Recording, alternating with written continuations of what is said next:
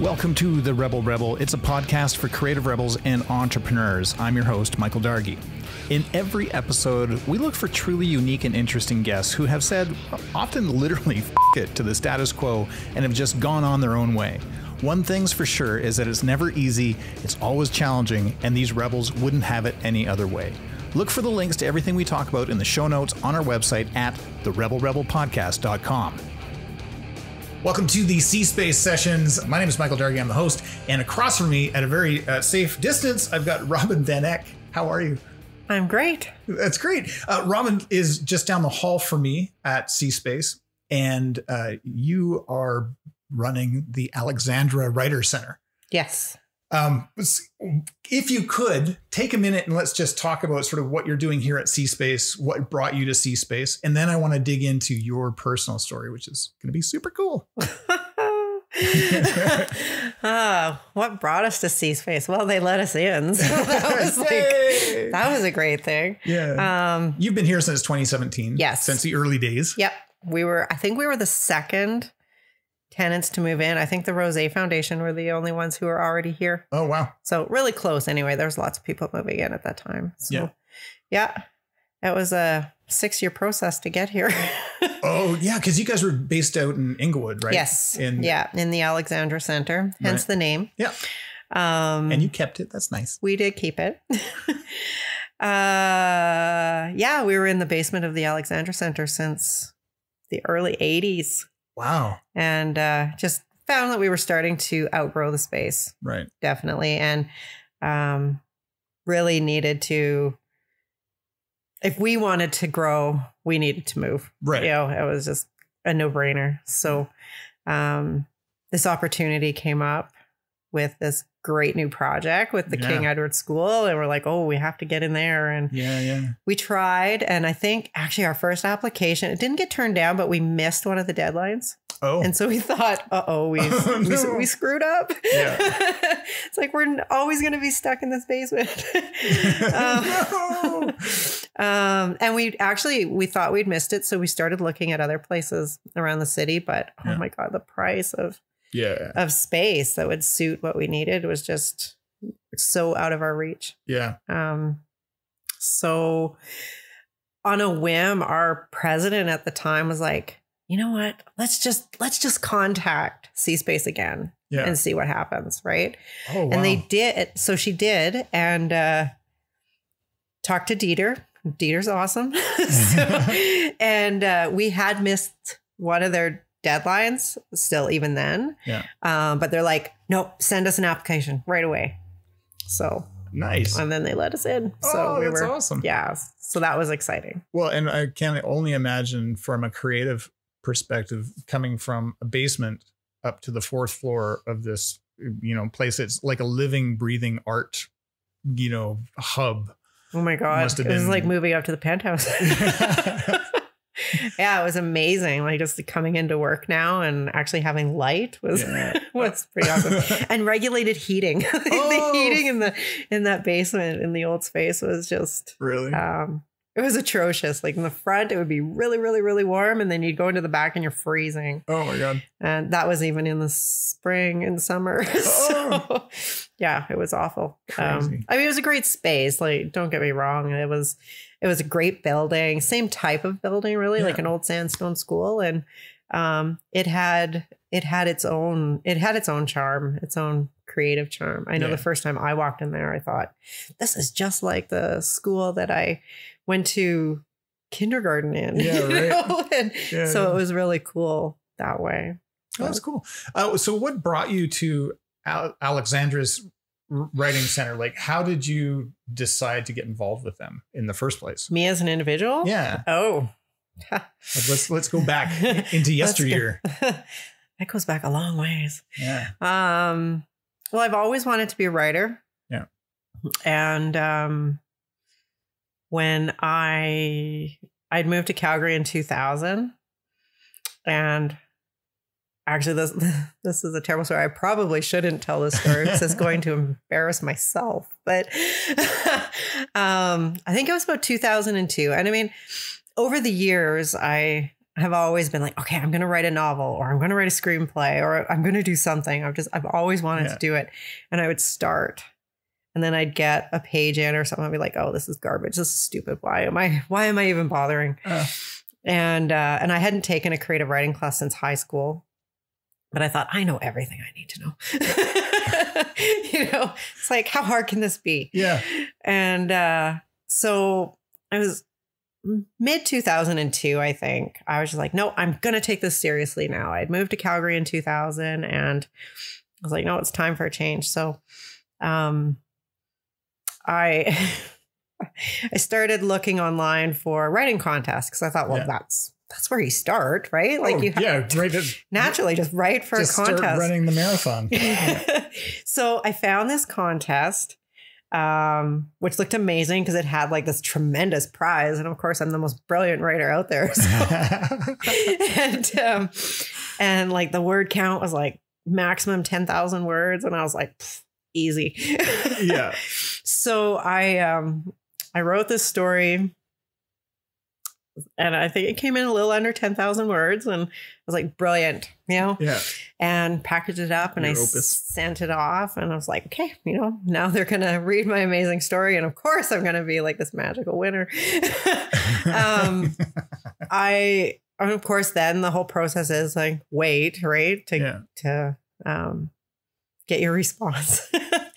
I think about, I don't know, 6, 7, 8, 9, maybe 10 months had passed. I don't even remember how long. And I still hadn't heard anything back.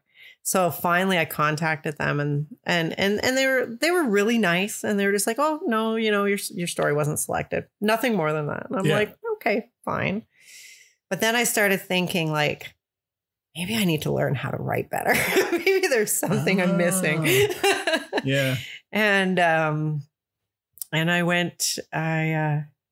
so I started looking online for creative writing classes, because I wasn't doing anything outside of my job. So, and at that time I was the manager at a gas station. So, I didn't feel like I was really going anywhere with my life. That's for sure. And, so I started looking for creative writing classes. And of course, first thing I found was, University of Calgary and Mount Royal and all the continuing ed courses. But I was like, no, I didn't want something that was that academic. Like, it felt to me like it was too serious if I was going to do it at a university. It's like, oh my God, why? Yeah. Okay. And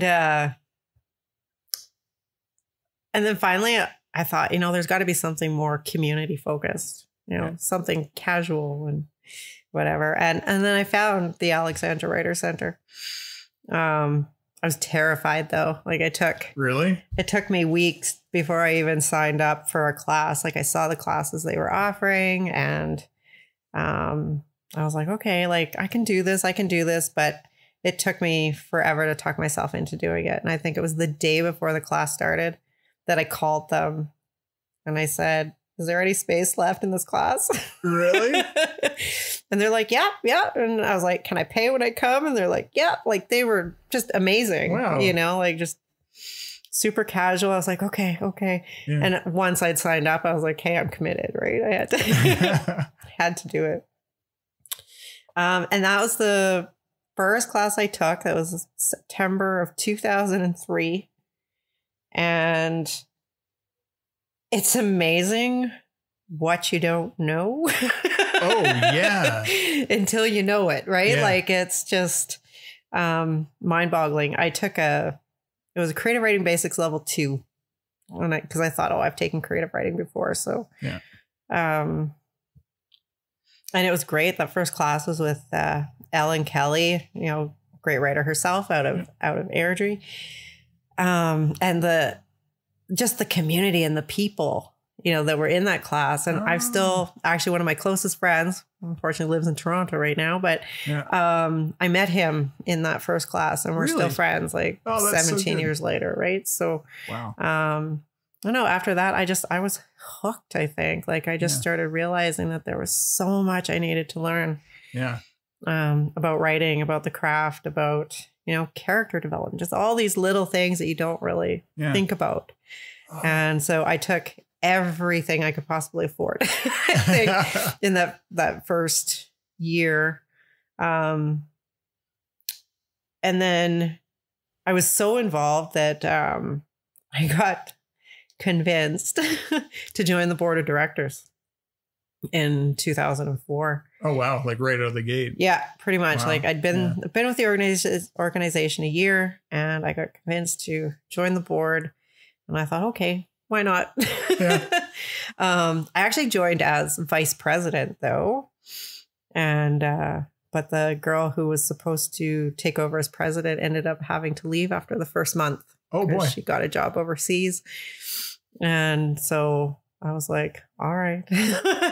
So I was president for 2 years. And so I think I have a really unique perspective seeing it from both sides. Yeah, sure. You know, the business side, the operational side. Yeah. And the actual learner side. Man. Well, I know that like up until COVID, like I did, Kevin McDonald came. He was wonderful. Like how great was that? You guys were able to Oh put that my together. goodness. That was amazing. Yeah. I actually have to thank Nicole Yeah. here at cSPACE for that one. Oh, But, nice.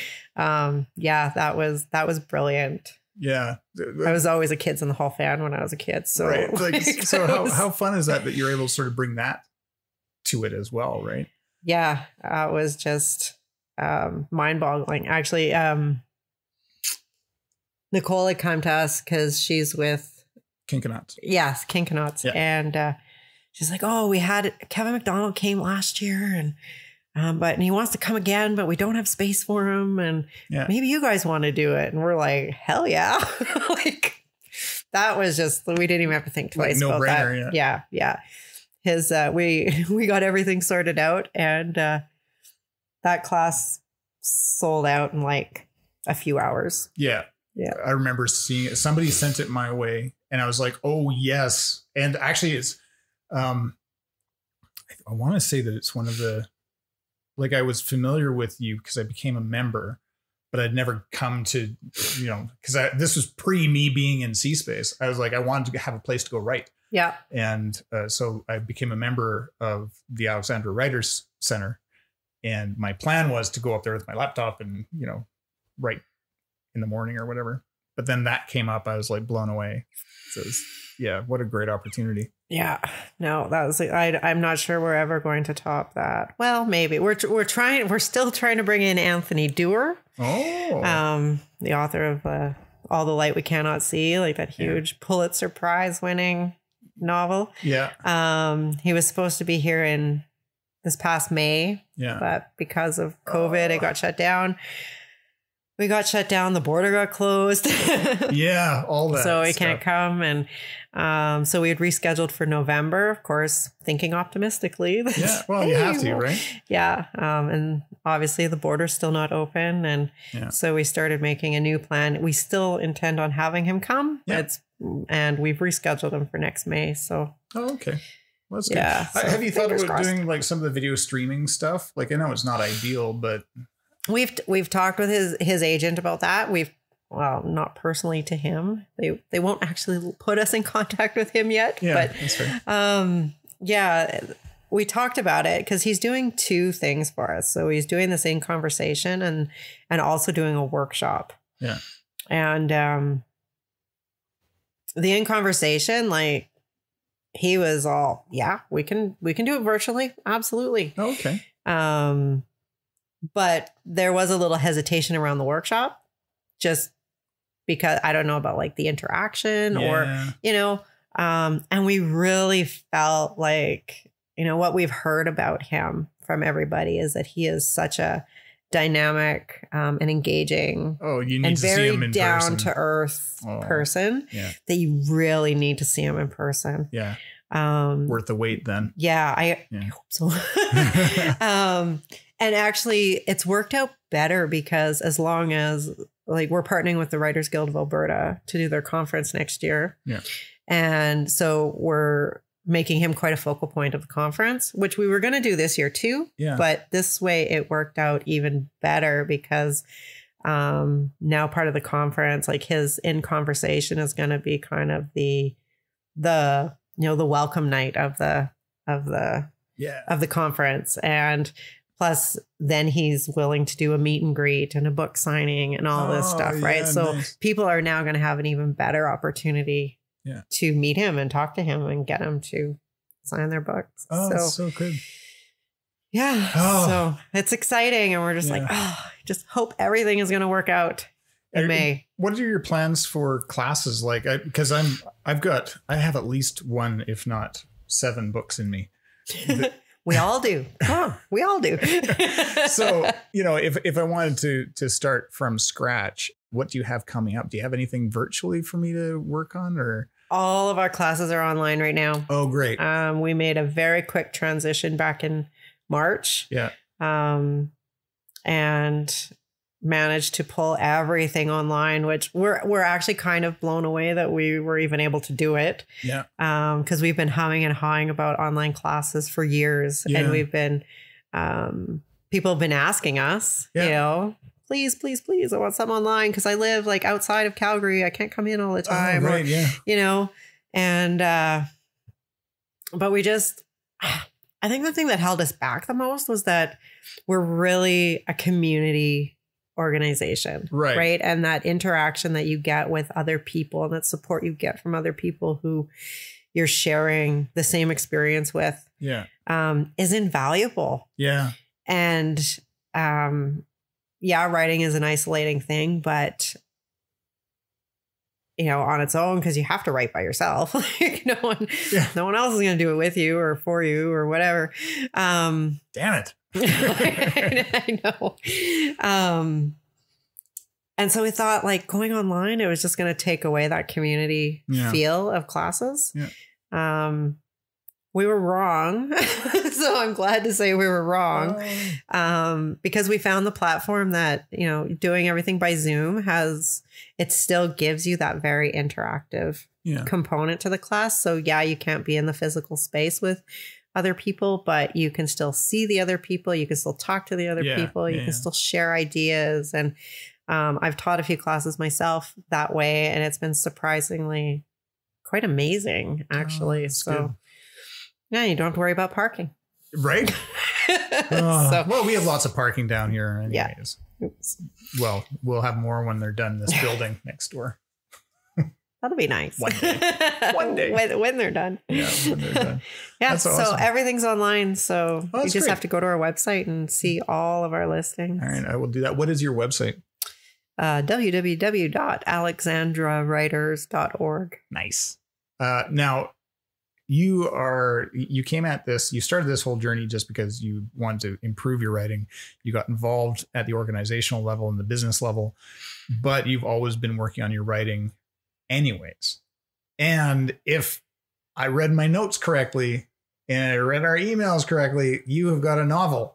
You finished your first book. I did. That's awesome. Congratulations. That's huge. Thank you. I'm still trying. I'm still processing, I think. Yeah. Well, tell me about it. Like, tell me about the process, like how you got to finally, finishing it, what it felt like to actually, package it up and be done with it and not do another edit. Like, talk to me. I don't think we're ever done editing. No, of course not. It doesn't matter. No. Wow. The process of it. I don't know. I mean, you have to. Where do I even start? What's your book about? Let's start there. Oh, wow. That's, and this is always the question that most writers hate. Yeah. What's your book about? Try to explain it to people so it's interesting. Yeah, give me a because in our minds it's like, oh, this is brilliant, but you try to explain it and it comes out like, Yeah, you need a log line and synopsis or something, right? Like they tell us to prepare for that, but I'm not sure how many actually do. Anyway, the book is called Rough, and it is about a homeless man during the flood of 2013, the Calgary flood. It's not just about a homeless man. The main character's name is Shermeadow, and he's living on the streets. There's people within the homeless community who are dying, but they're all his friends. And so he's really trying to get like, well, why are all my friends dying? And, he sets out and wants to try and figure this out, but he ends up, because of one night he tries to protect a woman from being raped outside of a bar. Yeah. And he gets the crap kicked out of him, to put it bluntly. Oh. Ends up in the hospital. And then his daughter comes to see him. So it really is kind of a family father-daughter. Oh, that's nice. Story. Yeah. You know, and kind of looking at what it is like to be homeless, why people choose to be homeless if they choose it. Yeah. And all of that on the backdrop of the Calgary flood. Where can we buy it? Well, it's not out till November 1st. So really you can't buy it anywhere yet. Okay. But it is being sold at any independent bookstore. Oh, great. Like Pages? Pages, Owl's Nest Books, Shelf Life Books. You can get it online at Chapters or Amazon, Barnes & Noble. Oh, nice. Just about, and yes, I have looked into this, just about every city. If you go in, if you log into their submission manager, which I've looked at, all of them have it available. You just have to order it. That's awesome. Yeah. So it's exciting. Are you going to do a book signing? Or are you going to do like a book tour? I don't know. Yeah.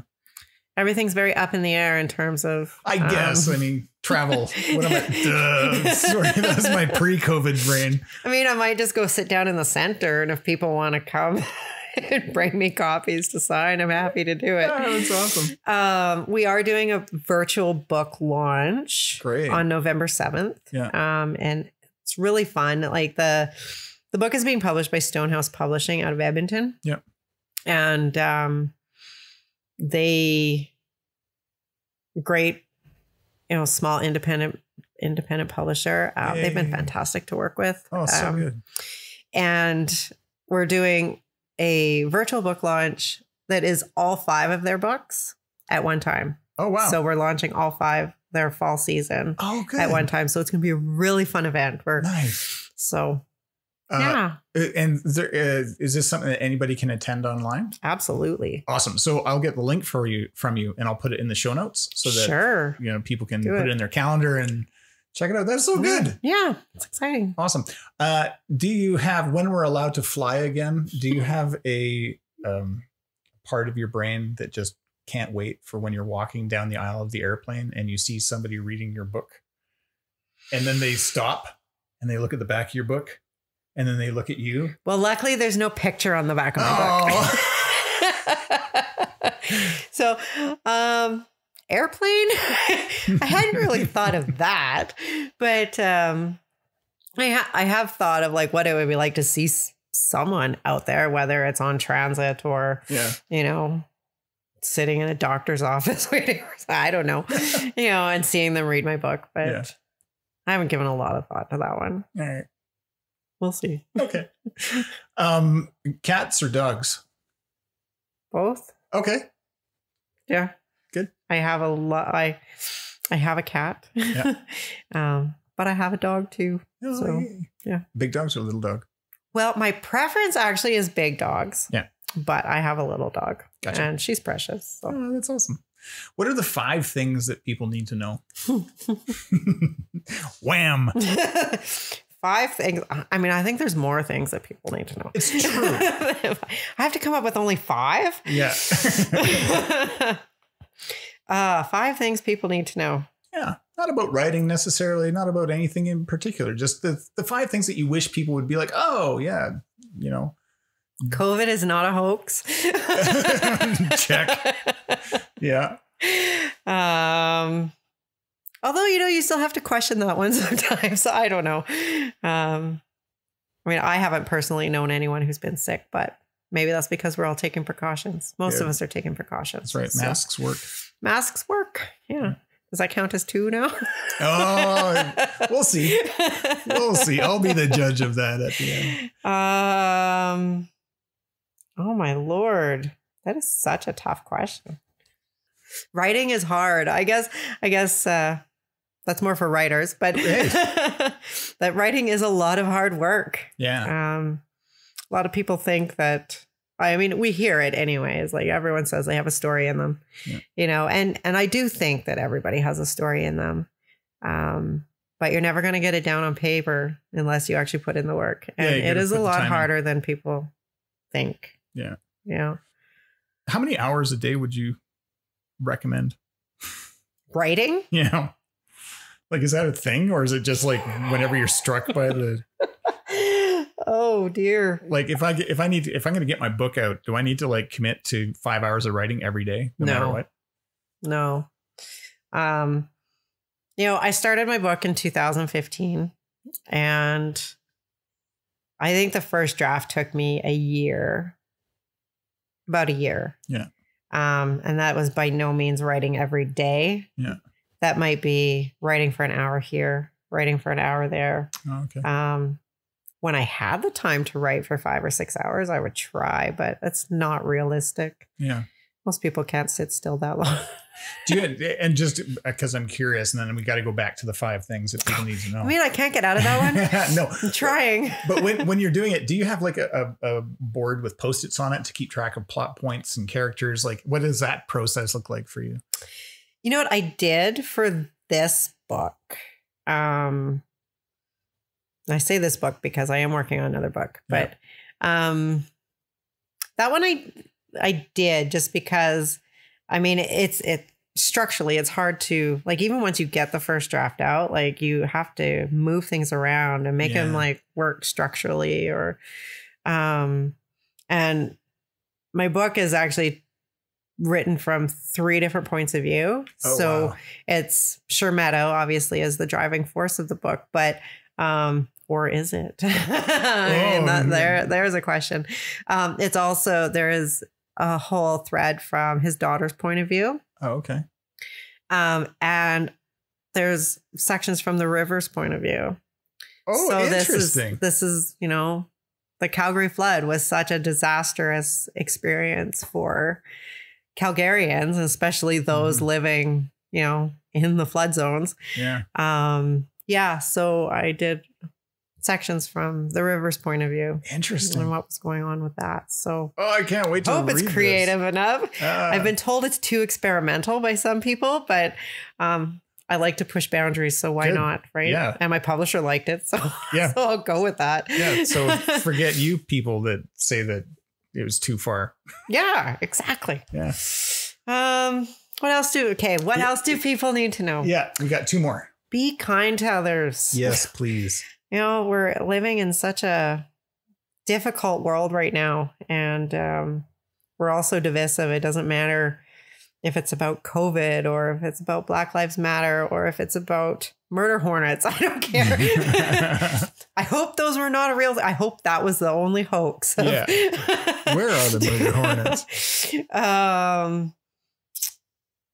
Yeah, just be kind to others. Like, it's so sad to see what's going on and how much hate and anger there is in the world. And I don't think it's necessary. Yeah, agreed. Love your neighbor. Yeah. But yeah. How many is that? 4. You got 1 more. 1 more. You can do it. I believe in you. Oxford comma or no Oxford comma? I personally don't care. It's like whichever comma you prefer. It doesn't matter. 2 spaces after a period, or 1? Oh God, only 1. Yes. I knew we were going to get along. That is so outdated. That's from typewriters. Yeah. People need to realize that. It's from typewriters. Yeah. Computers already have enough space. Yeah. You got to figure it out. Yeah. Good that you throw in random questions. What else do people need to know? The pandemic will end. Yay! Yes, we have to be optimistic. It will end. Of course it will. I think about that a lot because, I'm like, okay, it's hard now, but we'll get through it, because they did with the Spanish flu, right? So we'll get through it, and things will be different, but I think it'll be better, maybe. Hopefully. I like it. I like the idea of optimism, and that, in the wash at the end of this all, it will be in a better place than we were before. At least, it's something that the entire world has gone through together. Whereas, in other things, it could be like, oh, that's just something they went through, or that's just something I went through. And this is a great equalizer that, do you remember when? Yeah, absolutely. I mean, it's those You know, it's so easy to see these horrible things that go on the other side of the globe. And we're like, oh, that's so sad. That's terrible. I feel bad. But you forget about it right away. Yeah. Right. Because it's not affecting you. And this is. So. Exactly. Yeah. Those are great. Those are awesome. Those are fantastic 5 things. I love it. Okay, good. Got through it. Do you watch television? Yes. Like Netflix kind of thing? What's your favorite show right now? What's binge worthy? Oh, God. I don't even want to admit this. Guilty pleasure coming up. I just started watching Cobra Kai. Oh, it is so good. It is so good. It is so good. God. I mean, it's terrible, I but it's good. The Karate Kid back in the 80s. Yes, I'm fairly old. That's so funny. But I really, really love that show. I was putting off watching it because I thought, oh, really? Yeah. Ralph Macchio in his 40s. It's like, this can't be good, right? Yeah. But no, it is a really, really good show. Yeah, it is. It is charming. It's endearing. It's there's equal parts. It's bad. Like it's not particularly well done. And it's funny. Like it is like it's only a half-hour show, which I was surprised. It's little homages to you know they don't take themselves too seriously. Yeah. But you're not done season 2 yet, are you? No, just started. I think. Yeah. Yeah, definitely worth watching. I like my partner Jen. She's just like, really, and I'm just like, oh yes, like I am in. Like, I'm, you don't understand. Yeah, I finished. I caught up on the Blacklist. Yeah. Oh, I'm so far behind on the Blacklist. Yeah. I saw like the final season, or not final season, but the latest season came out. So I finished that. And then I was like, oh, now what do I watch? I did start watching Sons of Anarchy. Oh, I finished that. I think I'm in season 2. And I like it. I like it. I was like, no, I need something else now. And then I thought, well, I'm gonna try this. I'd seen it on there for a while, and my husband was kind of laughing at me, and he's like, I don't know if we should watch this. And I'm like, oh, well, whatever. And he doesn't like any of the same shows I do. So, oh, well then. Yeah. Except for something recently that we ended up watching together that he surprisingly liked. He really likes like those serial killer, but the real stuff. Yeah. You know? Yeah. And I'm just like, oh, it's the same with Jen. She's also the same way. I like the fictional stuff. You know, because I think there's a degree of separation that you can get from the fictional serial killer kind of stuff. It's too real. But I was watching something that he ended up watching with me. And I, for the life of me, can't remember what it is now. It'll come to me later. But yeah. That's awesome. But I stayed up and watched almost the whole first season of Cobra Kai in one evening. Yeah. I wasn't intending to. Yeah. But I was like, no, I have to keep watching this. Such a really interesting twist on the whole, dynamic, right? Yes. They do a really interesting character development. And I feel like, and I don't know, maybe I'm imagining or I'm just hopeful, but I feel like at some point they're going to come together, which they never did before. Yeah, right? I know. But that's how I feel it should go. I think that would be a nice switch. Yeah. But because you can sort of see it, but it's possible. We don't know. I've watched the end of season 2 and I will give no spoilers. Good. I just hope that they are able to film a season 3 because it's worth watching. It really is. It's good. One of my favorite parts of the show is I love to ask my guests what advice they would give to these people that I call rebels in waiting. These are the people who are just about to do something. They're just about to take that leap, to step off the edge, but they're just looking for that last push, that last bit of knowledge that plunks into place and makes it all possible. What advice would you give to these rebels in waiting to take their next step, whether it's to write a book, whether it's to, try to get into cSPACE, or whether, do you know what I mean? Like, what's your advice? Just do it. I think that slogan's taken, isn't it? Damn you, Nike. No, seriously. I mean, if you want to write a book, you can think about it forever. Sure. But the book is never going to happen until you actually sit down and start doing it. Yeah. And that's the only way to write anything, like, is to actually get words down on a piece of paper, and you'll never get published if you don't have a book or a short story or whatever. You know, you have to have something completed. So you just have to do it. Nice. I love that. And you have to do 7 at a time. 7 at a time? You do. Oh, yeah. Because you have 7 stories in you. Oh, at least. Like a minimum. Like...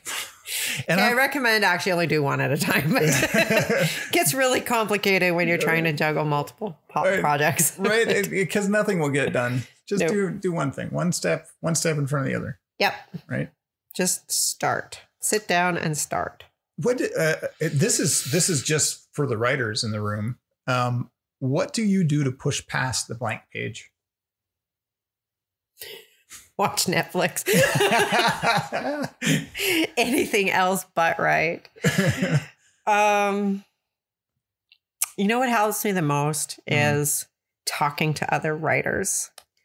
I run every Sunday, I do this short story salon, which is not really geared specifically to short stories. It's really to whatever people want to, whatever people are writing. Yeah. But it is really more of like it's a Sunday. It's like, if you don't go to church, you might as well come to Short Story Salon. And is it in person or is it? It is online right now. Yeah.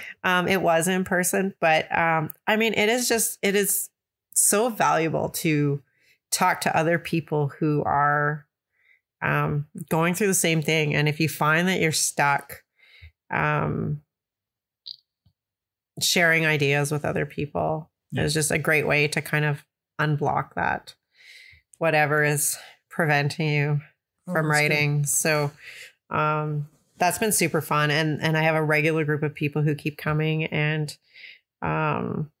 you know, they're becoming their own little family kind of thing. Nice. So, and they really love it online. I don't think they want it to go back to in person, actually. Interesting. And it is kind of nice on a Sunday, not having to like get up and like, you can pants off. Ready. Yeah, exactly. Yeah. Last question. I saved the hardest questions for the end. Where does one learn how to use apostrophes properly? What's an apostrophe?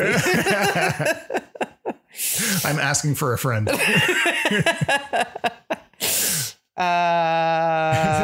you have any, I guess what I'm saying is that, are there any resources that you could point us at? I was just going to say, didn't you learn that in school? Oh yeah. So long gone. I use apostrophes whimsically. Oh, okay. Yeah. Just throw them in wherever. Yeah. In the middle of a word. It's got to be right. Like somewhere. Sometimes. Somewhere. Yeah. When do you use an apostrophe? Or where do you learn that? Like, do you have some writer's tools? Books. All right. I'm just, we do sometimes do grammar and punctuation classes. Yeah. But what's actually really funny is, even when we recognize that, like, you don't have to be a great grammar whiz to write. Right. You know, and you don't need to know how to use your apostrophes properly. Yay! Somebody will edit it for you at, once it's published. And judge you. Maybe a little bit. But there's a lot of resources online, really. I would recommend you Google how do you use an apostrophe. Yeah, fine. There's a lot of great writing books out there, though, too. Strunk and White, I think, has a really great grammar book. Yeah, it's great. So, Robin Van Eck, you've got your book coming out in November. There's going to be show notes in the podcast, so people can click on links and go see your book launch. They can check out the Alexandra Writers Center. Thank you so much for being a guest on the show. Well, thank you. This has been fun. You can find out more about every one of our guests in the show notes at therebelrebelpodcast.com. And don't forget to subscribe to The Rebel Rebel wherever you get your favorite podcasts. I'm your host, Michael Dargy. Thank you so much for listening.